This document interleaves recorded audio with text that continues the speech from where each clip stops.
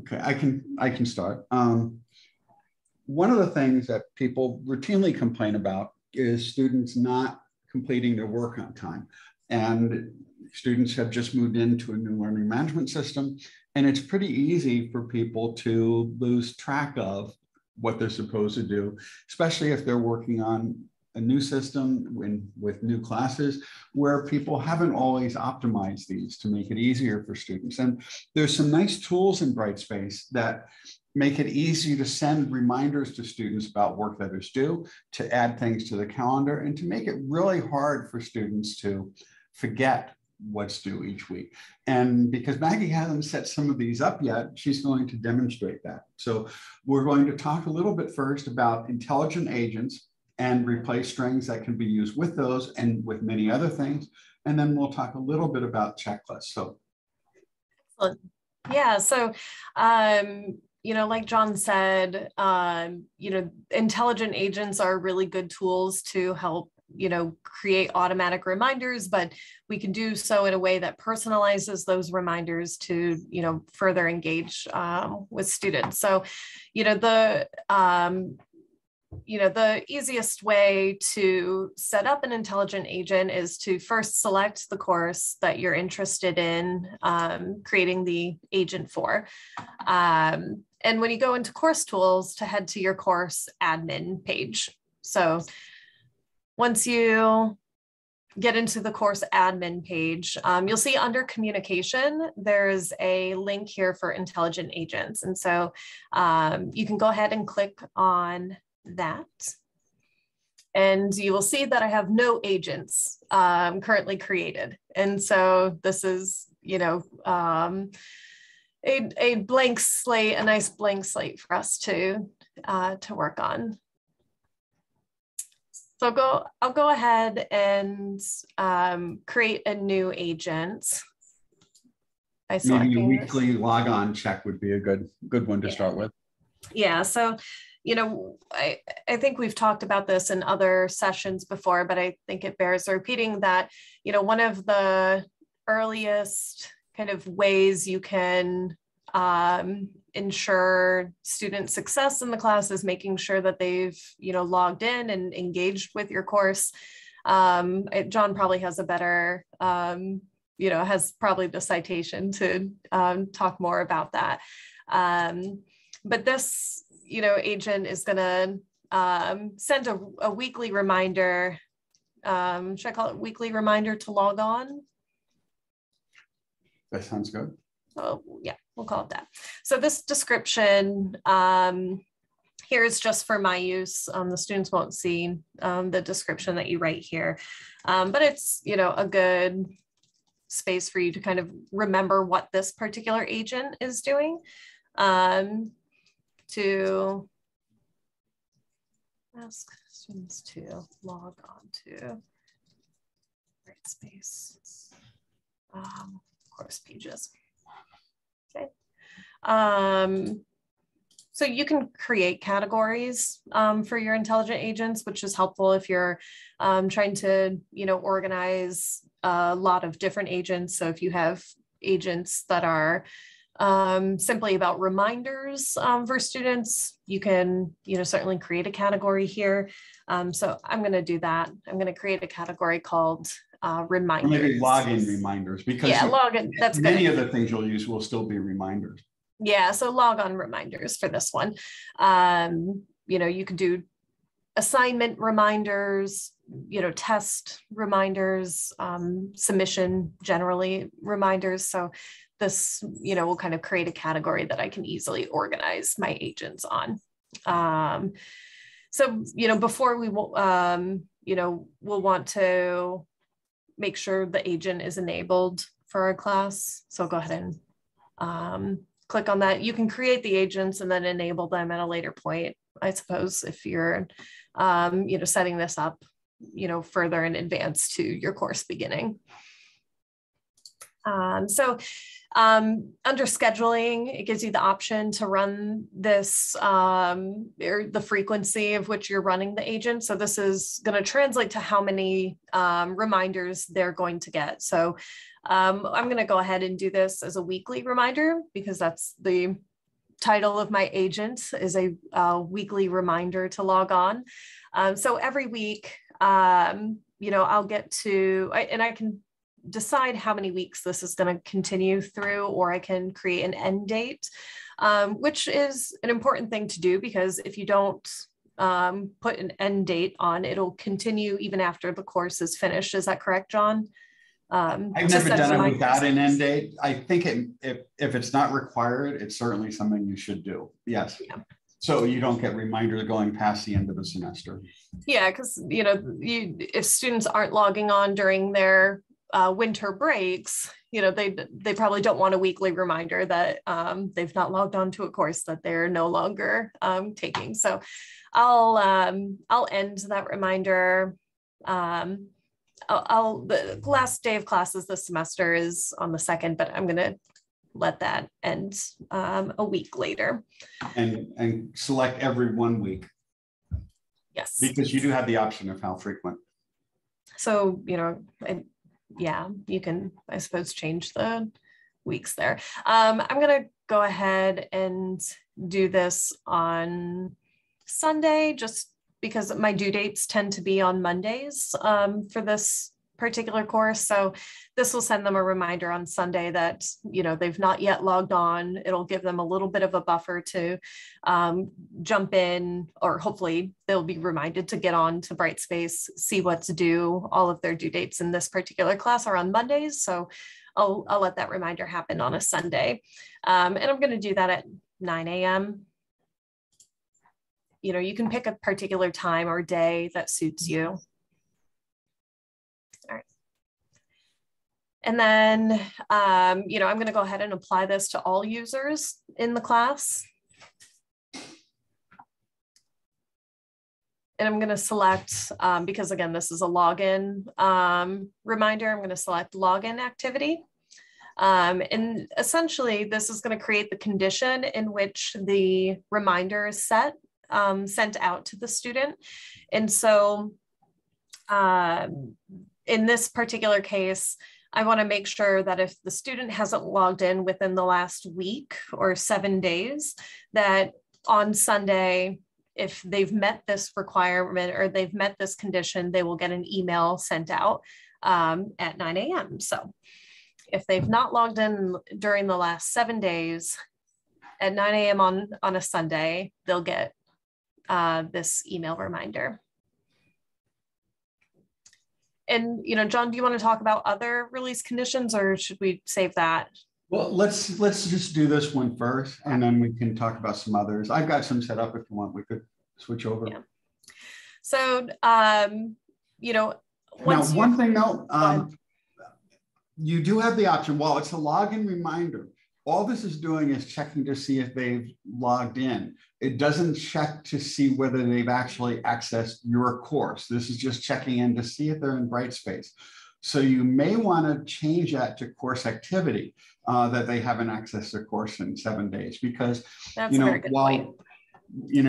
They may have logged in and done other courses, but if they're ignoring yours, that may be what you're more concerned with. So I generally would use the course activity as the option. That's a really good point. So yeah, to make sure that the student's actually gone into your class, especially if, you happen to have students who are enrolled in several of your classes, that they kind of have an idea of which class that, is getting flagged in this. Good point. Very good point. All right. So once, so I've switched this now to course activity. So they've not accessed the course in the last 7 days. I want to make sure that they're notified that that's probably something they should be doing to remain successful in the class, is that they're keeping up to date with things that are content that's being delivered in Brightspace for the class and grades and so forth. So, this next window is going to determine what happens once that condition is met. For this particular one, I want students to be notified every time they've met that criteria. So, I'm sure John probably has some ideas of why this particular option, the first one to take action only the first time, might be useful. But for this particular agent, I'm going to have that reminder sent out every time that condition has been met, and when the agent is run or evaluated. So I'm going to go ahead and select that. And then I think, John, do they get an email notified, or is this is sending an email to myself? Yes. Is that the This case? is an email to the students. Okay.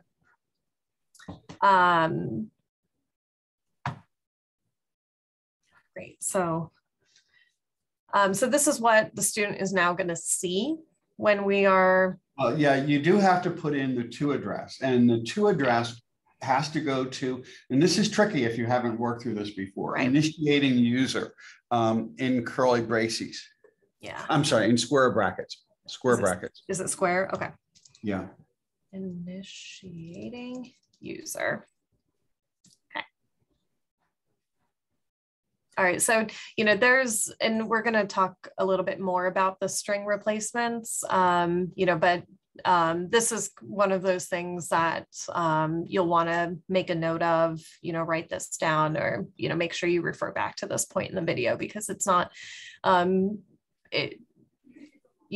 phrase initiating user certainly makes sense, but it may not be something that you're thinking of, right off the bat when you're creating these. So make sure you make a note of that. So the subject. You probably also want to copy yourself, so you're getting notifications of who has met the conditions. So you can either do a CC or BCC, either way. Yeah. I'll actually go ahead and put it on the BCC line. Just preference in that. So for the subject, this is the email subject line that they're going to see. You can decide, how you want to, phrase it, but essentially, you want to notify them that you've noticed that they haven't been accessing the course. So reminder to log in to our course.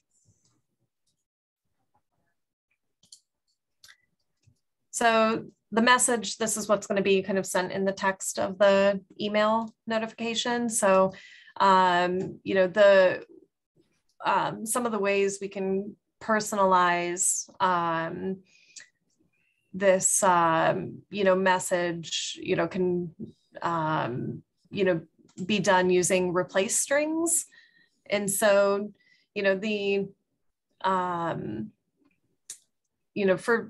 for this, because, I want to create a, kind of more engaged culture in the class, or more informal culture, I'll probably just select their first name, to address them as.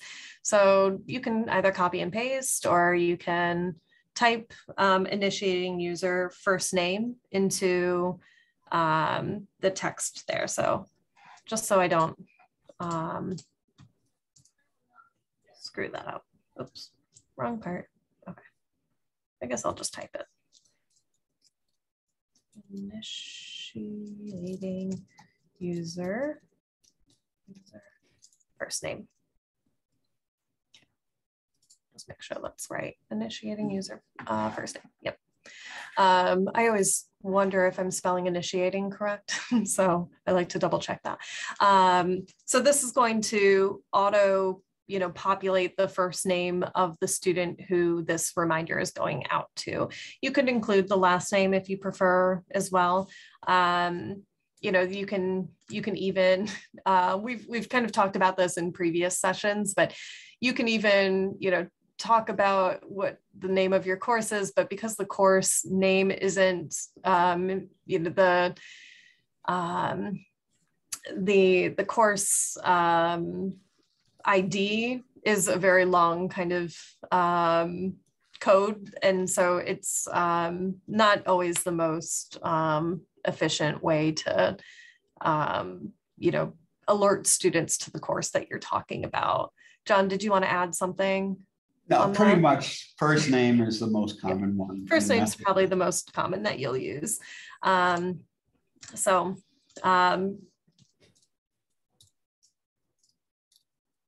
You know, you'll finish your text however you want it. I'm actually going to use this agent in my class. And so I'm going to just spend a minute, you know, on creating this message. So this is a reminder to check back into our course on Brightspace. Or maybe I'll make it even more personal. I have noticed that you haven't logged into our course on Brightspace. So this is a reminder to check back into our course.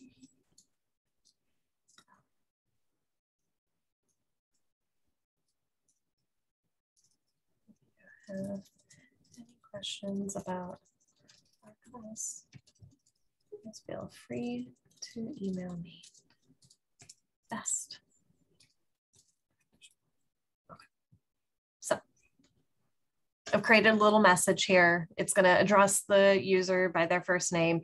You know, it's, I think this is going to be quite, you know, common. Of course, some students may not go by their first name. So you may run into, you know, students who are using middle names or other names in class, but this is going to use the first name that's provided in Brightspace for them. So if they have any questions or, you know, they're confused why, you know, you call them Sam in class, but their name, you know, on Brightspace as you're addressing them is Samuel or something to that effect. So just something to keep in mind.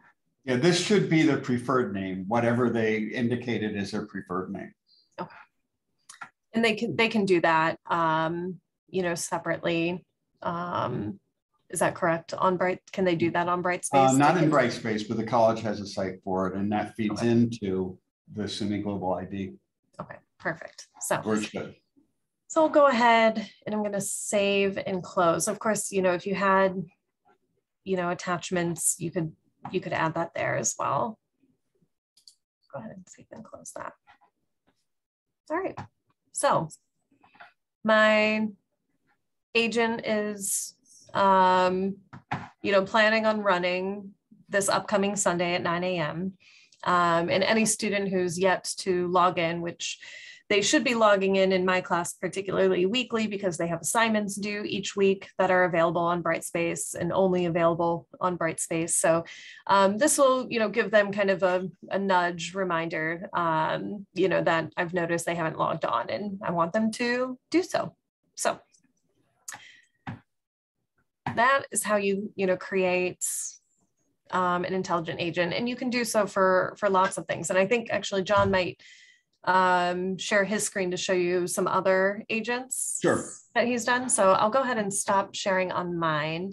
You know, the you know, other thing I guess I could mention, you know, is that you can always you know, look back at the history of those, you know, how many times it's been run, and you'll see that as John's sharing on his screen, he's identified, you know, a number of people who, you know, have fit the criteria he's interested in.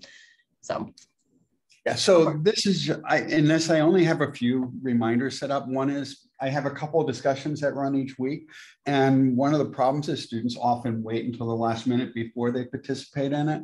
And just sending these reminders out really helps. And it's very similar to the process. I call this a discussion. Well, if we edit one of these, it'll show you what it looks like. And there's a message that goes out. I created a category called discussion reminders. And one of the nice things about using the categories is it will group them together. So if there's something you want to repeat on a weekly basis, they're all there, and it makes it easier to add new ones and so forth.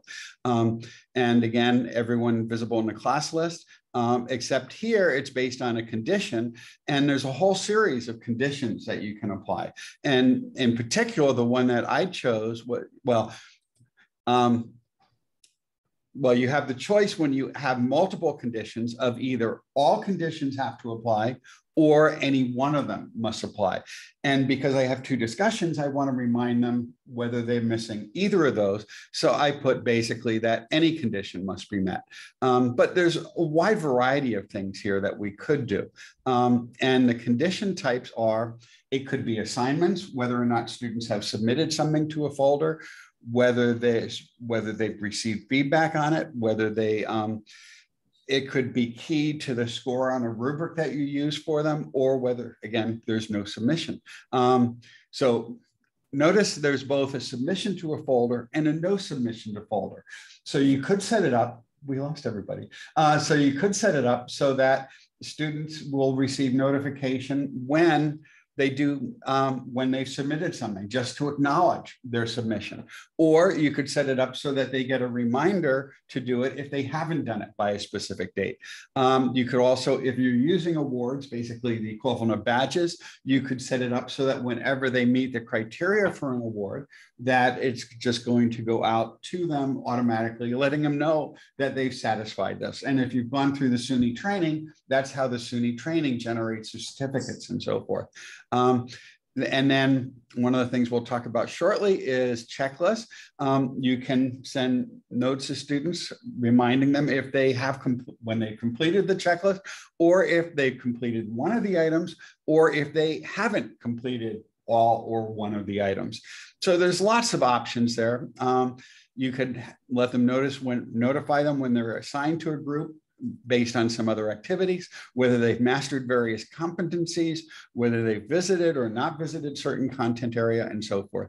And also a really useful thing, which I haven't set up yet, but it does a lot of the stuff that Starfish does, but it can be done automatically, is you can tie you can have automatic reminders go out based on student scores. So if their final grade score, which can be measured at any point in a semester, is below a certain threshold, you can automate reminders of things that perhaps they should be doing and so forth.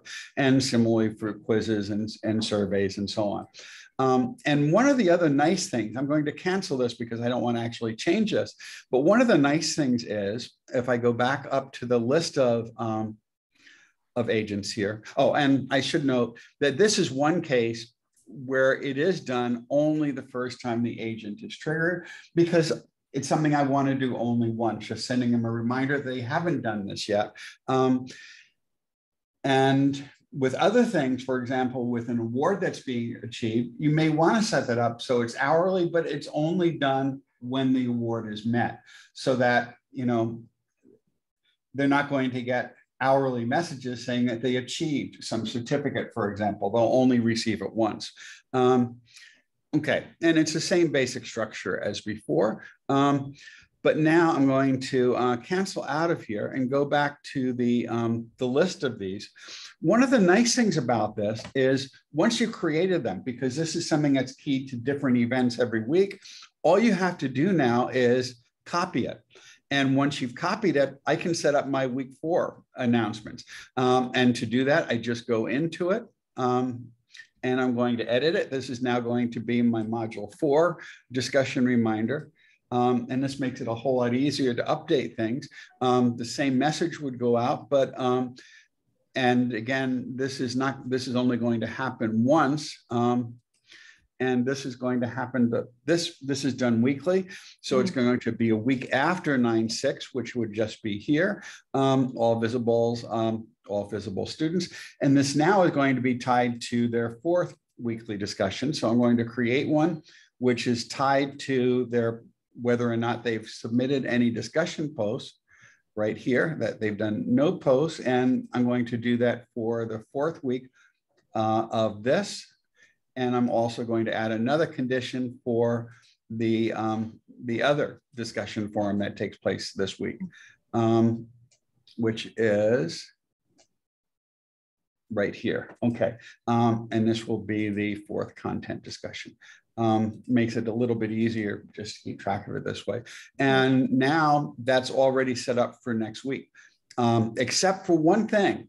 And this is something that it's really easy to forget, because when you copy it, what it will do is automatically, it will leave it not enabled, because otherwise it would, if it was automatically enabled when you copied it, it would just duplicate the last one.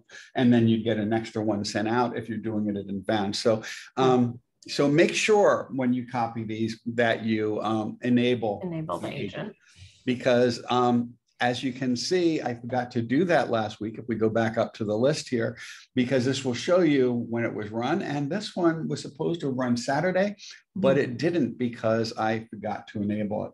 And by the time it was done, I noticed that it was too late, but it will tell you how many people were identified, and it's a good way of keeping track of where students are doing.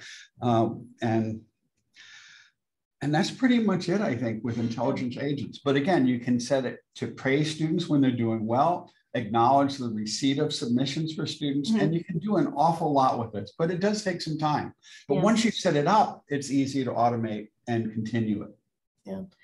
John, could you just hop into one of yours really quick? I just want to clarify, because I think when I, created the new agents in my course as an example, I think we ended up putting the initiating user in the to thing as square brackets, but I noticed that yours are in the squiggly brackets. And so no, these are square brackets. It looked that way to me too, which is why I first said they were colored, but they are square, just the screen. Oh, gotcha. Okay. So, just to make sure that's I didn't want to give wrong information in mind. It is the square brackets. Yes. Okay, perfect. Good. So excellent. Then, the other thing that, I suppose, I wasn't able to, confirm, but because I hadn't created any of the agents in my course yet until just now when I created it in this session. But, there's an option, I believe, where you can copy your agents from one course to another. Yes. And so, that will make it, really easy. Of course, you'll, as John reminded, to make sure you enable those agents, once they're copied over, and to update them in the way that, fits for your next course. But it means that you won't have to, keep reinventing the wheel. You can, copy, especially things like logon reminders. You can, make it broad enough so that it just refers to the course, and that way you don't have to change the language. It will, copy over and make sense for regardless which class you're using it for. And once SUNY gets around to creating the learning object repositories and enabling them, that's a really powerful feature, because it will allow institutions to share things like agents or any other content within departments or across the whole institution, or even across all of SUNY. In fact, I'm chairing a committee that's going to be working on that this year with SUNY. And it's going to give some nice options of making some of this work easier for people. So you'll be able to, if you can find some good agents out there, you'll be able to download them from our learning object repository or a SUNY learning object repository, which should be really helpful in giving us some more options here. Now, one other thing we wanted to mention related to replace strings, though, is that in any text that you use here, other than the titles of announcements or email, other than the title of announcements, you can use replace strings as well. So when you send announcements to students, you could just insert there the name of the student. And there it is it's a little bit simpler for this. Let me see, where are the announcements? I guess I have to go back here. Yeah. Course admin. That's where I always find it, in the communications. And then if we go to announcements, what you can see in the announcements is, for example, you notice here it says, "Hi, John."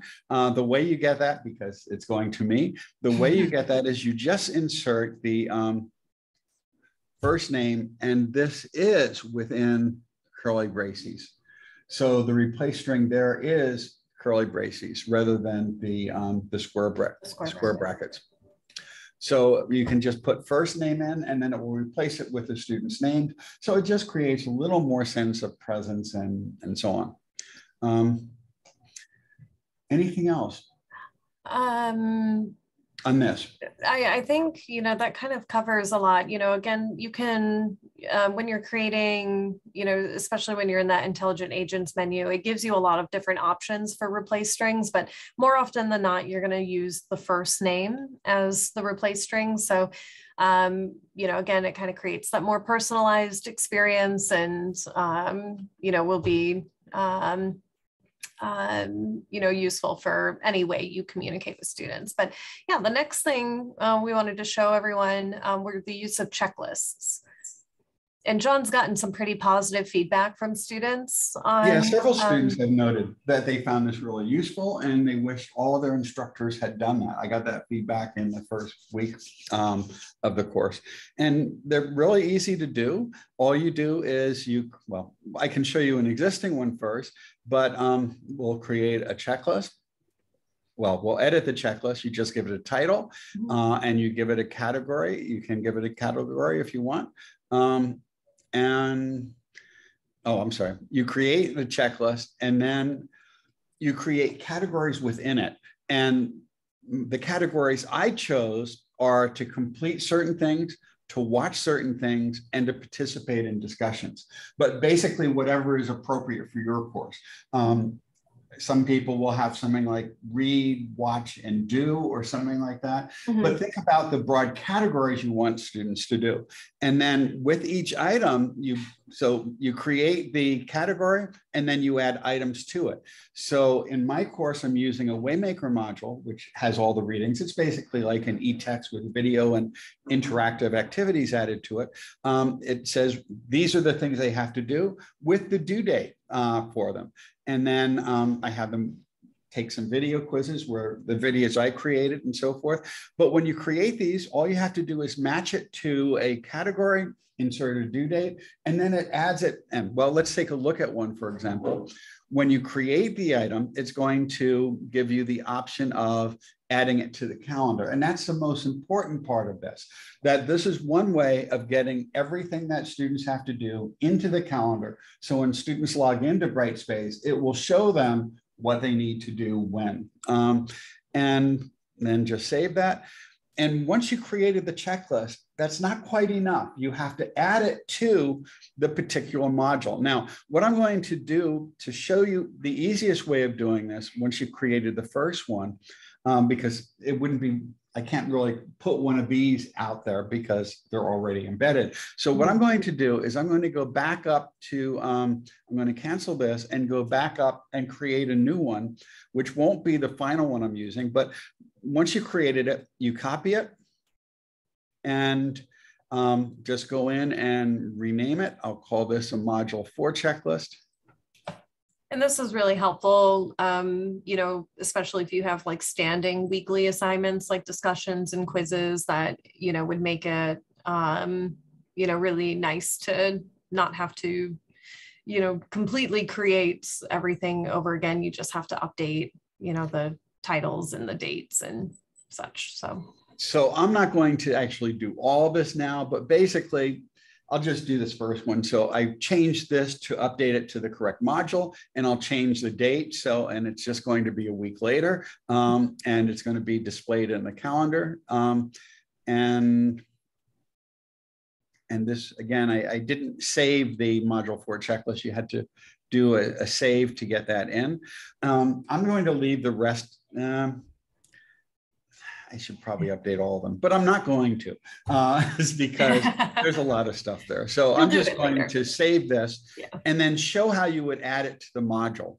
So you go to content, and this is a little bit different about the way you add checklists than most of the other tools you add. So I'm going to go to module 4 in my course, and I've created this new module 4 checklist, which I'm not going to leave there because it's not accurate. But what you do is you go under existing activities and you scroll down to checklist, and then you select whichever checklist you want added. And now it's added to there. The broken topic or some old discussion forums that came over from Blackboard. I've been building this course week by week. So you notice some of it's broken, but it will be fixed before it opens next week. And now the checklist is there. And then when students go to it, what will happen is it gives them a list of everything they have to do with the dates, and they can check the boxes as they do them. And students have found it really helpful. One suggestion, though, is you have the option of opening it in a new window.